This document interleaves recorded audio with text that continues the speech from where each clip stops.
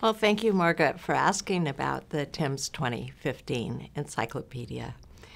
It's a wonderful compendium of mathematics and science instruction around the world. Each one of the 60-plus TIMSS countries writes a chapter describing how curriculum in mathematics and science works in their country, together with any important policies or resources that they have devoted to mathematics and science education. So it's really an enormous research and resource for those interested in mathematics and science achievement internationally. Interestingly enough, there's considerable similarity in mathematics instruction at both the 4th and the 8th grade around the world. There is somewhat less similarity in science instruction and curricula.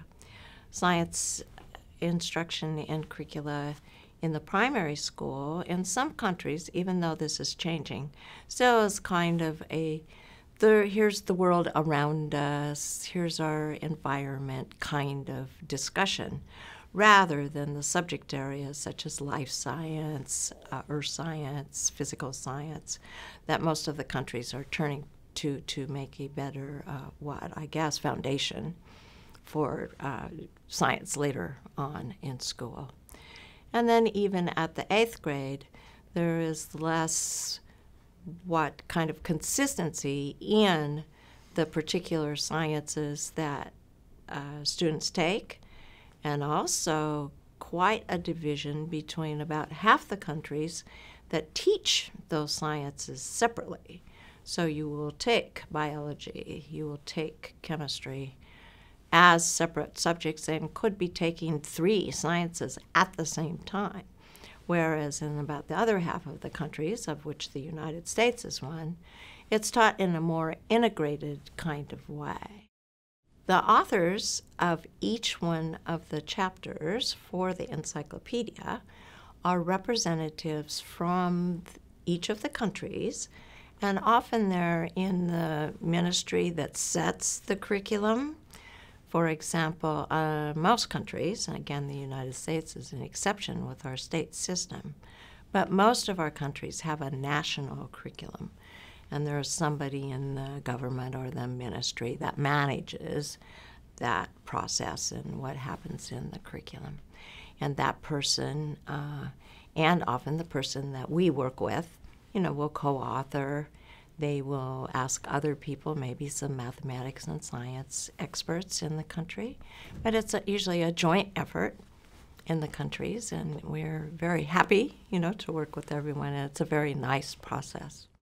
Well, the incorporating technology into the curriculum is one of the major changes that has happened over the 20 years that we have been doing TIMSS.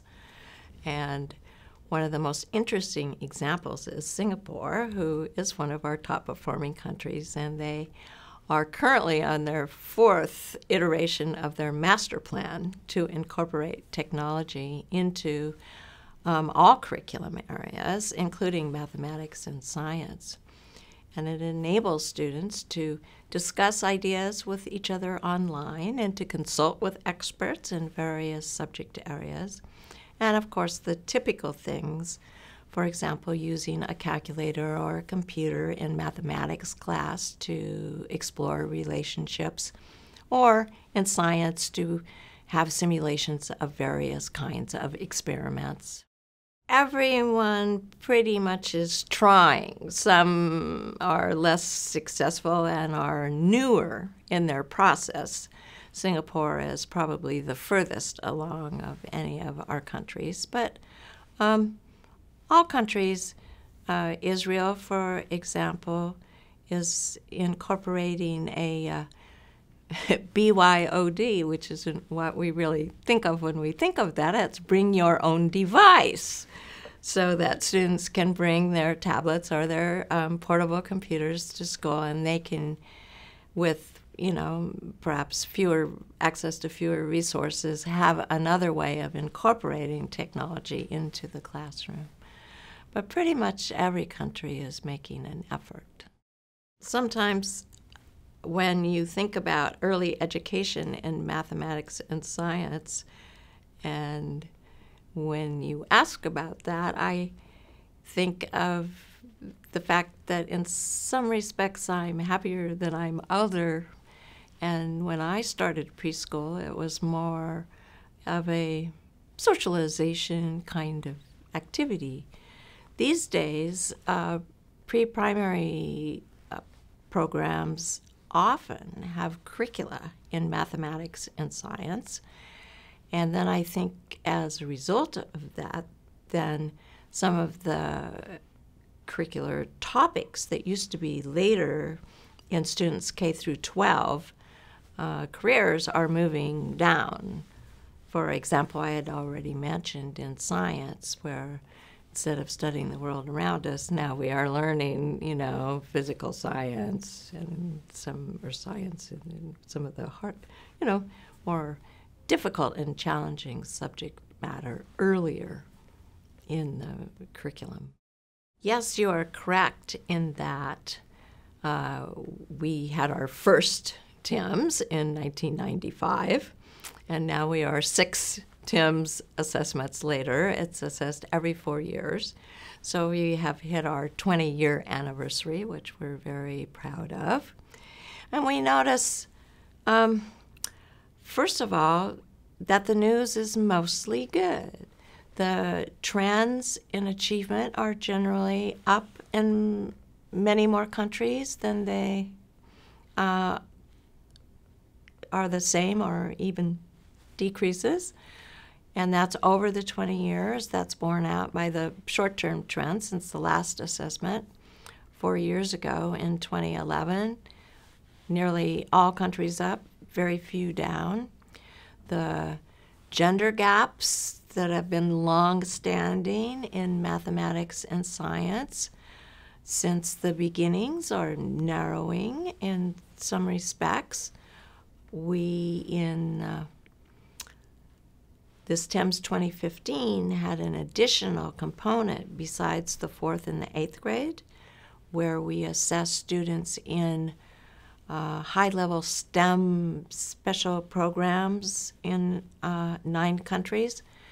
And there was quite a narrowing of the achievement gap for the TIMSS Advanced students between girls and boys in physics. So those gaps that are especially in science and especially at the 8th grade and especially as women grow older are narrowing. That's good. We also noticed that schools seem to be safer than they were.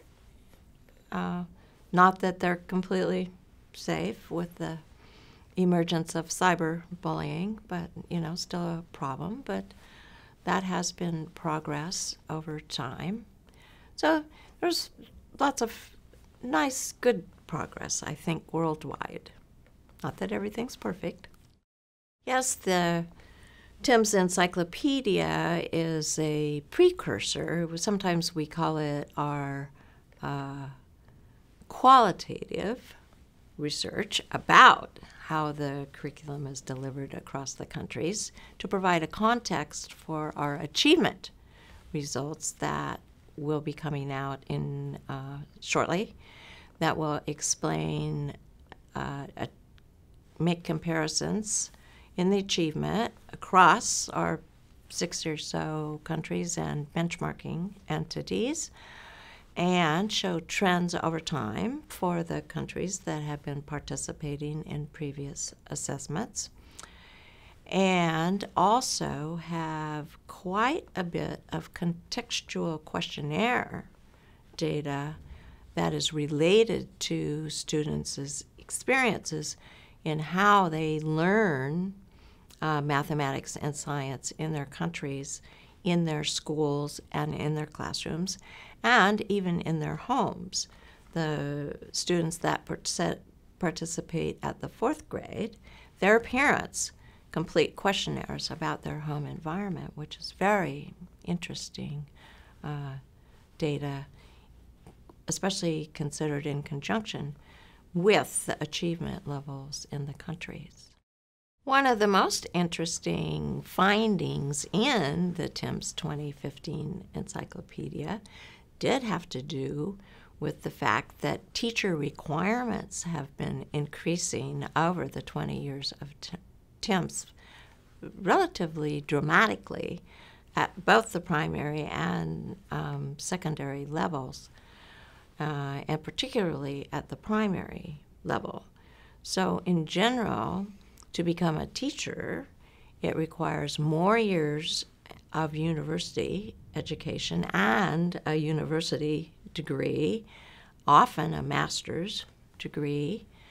It's also more difficult to enroll or be accepted to teacher education programs, sometimes requiring a higher grade point average or even an interview. And it's also more difficult to be certified in a number of countries. And often these certification requirements do include a written or oral examination. In 1995, there was a considerable difference in teacher preparation across countries.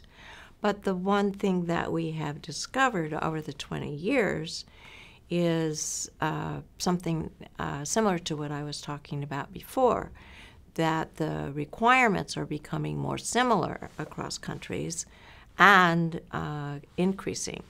So today, there's not so much difference.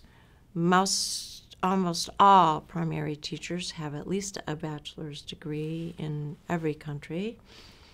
Almost all secondary school teachers have a master's degree, especially at the teaching in the TIMSS advanced kinds of courses. So, no, more similar, better education through the years. Oh, the educational community is very fond of the encyclopedia. As a matter of fact, we started we also have an international assessment of reading. And the encyclopedia notion was felt to be very important to help explain reading at the primary level.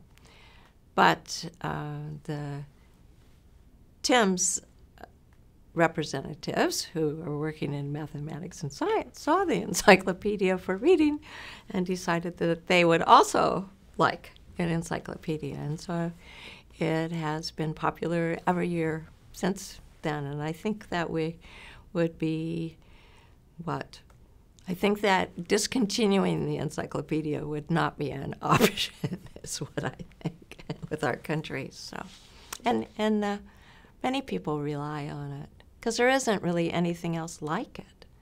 So much comparative information in one spot.